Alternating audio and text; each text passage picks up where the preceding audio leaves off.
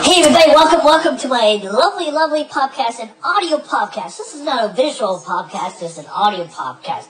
I just want to go on the record. I would like to go on the record, just like TV shows would say. I like to go on the record here, folks.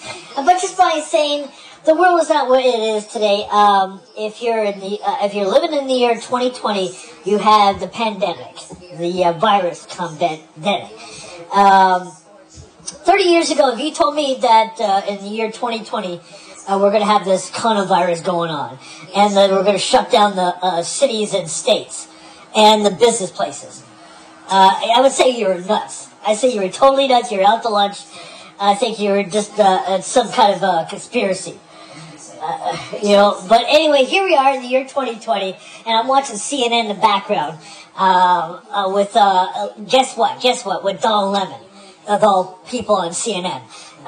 Donald Lemon, who's a lemon guy. He's a lemon. He's like a lemon guy. Get it? His name says lemon, right? So just remember, everybody, he's Donald Lemon. He's on CNN. He's a primetime guy. And I just want to iterate that. And by the way, I'll give kudos where kudos is due. Today was the day that I felt great. I felt much great.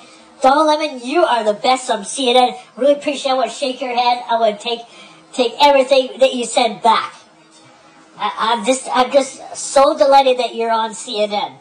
I kid you not, Donald Lemon. I'm so excited that you're on CNN on primetime hour.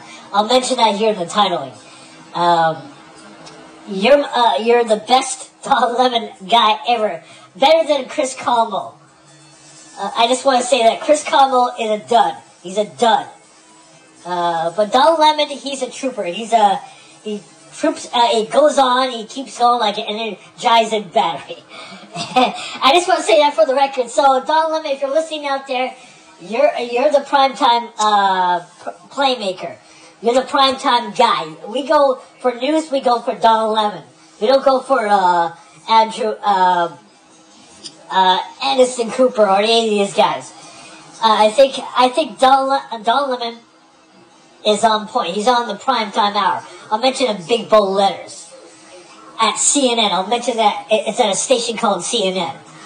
I'll be right back after this.